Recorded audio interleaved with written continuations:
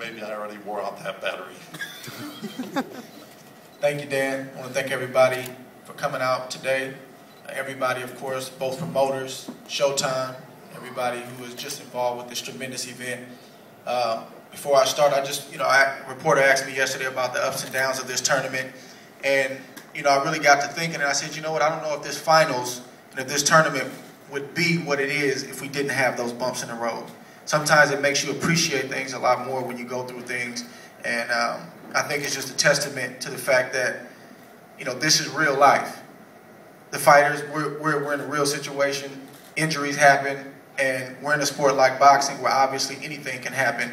But it also speaks to the fortitude of our promoters, to the fighters, and also Ken Hirschman and his team for bouncing back. People say it's not about falling down, it's how you get up and how you bounce back, and they've done a tremendous job.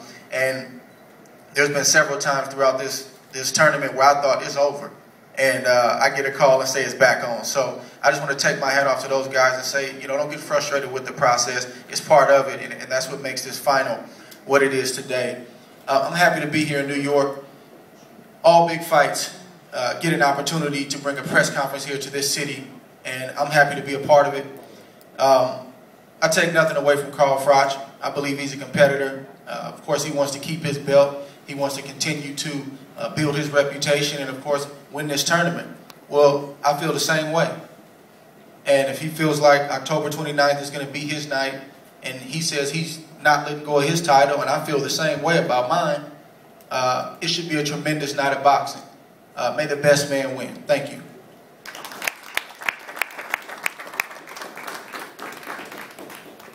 Well spoken, Andre. Now we have an opportunity for questions from the audience. You can ask any of the gentlemen, any of the principals on the stage a question. I know we do have a microphone or two circulating in the audience. Please raise your hand and direct your question, and if you can, tell us your name and what publication you represent. I don't see the microphones. Thank you, right up front. Thank you, Andy.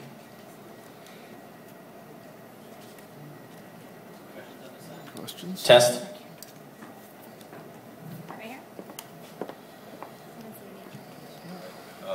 Andre, this is John from FightHype.com. At the end of this tournament, what do you think you'll appreciate most from the tournament itself? How you doing, Fight Hype? Just the opportunity. I've said that from day one. It's just the opportunity, because I'm not shocked to be here. I'm not dismayed. I'm not overwhelmed by this spectacle, this press conference. I felt like I had what it took to take on the best in the world. But just being afforded the opportunity was something that I wouldn't have gotten otherwise.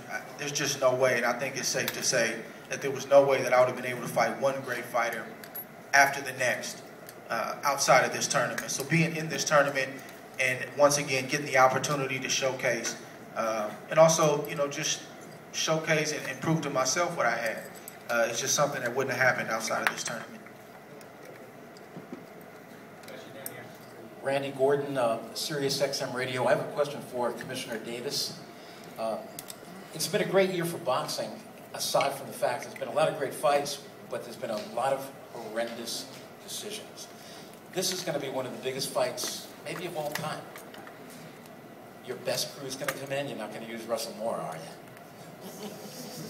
I mean, you are going to use your best ref, your best. Have we decided who the officials are going to be for this? We can't have the officials screwing this one up. Well, we're going to have some of our best officials.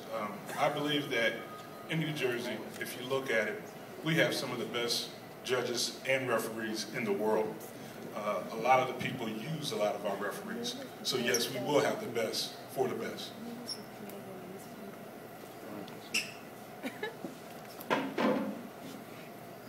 I'd like to ask Carl a question. Hey, Carl, we've seen in the past. Hi, it's Jim Gray from Showtime. How are you? Well, thank you. Good. We've seen in the past where Ricky Hatton has brought a large crowd from the United Kingdom, Joe Calzaghe, United Kingdom, Barry McGuigan. Do you expect that a lot of people will follow you over to Atlantic City, and will that help you in some way, shape, or form? Yeah, in my past fights, travelling, it's been difficult for travelling fans for one reason or another. I mean, the Volcanic Ash Cloud when I went over to where was it? I forgot where it was. Where was it from? Was that in Finland? Yeah, I was in Finland. It should have been somewhere else. That's why I'm confused.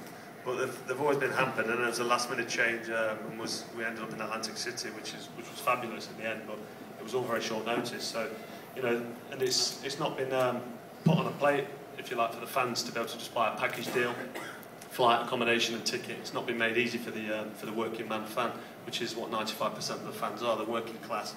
They've not got much money spare for big events like this that they want to be involved with. Eddie Hearn, now from Matchroom, has made that possible.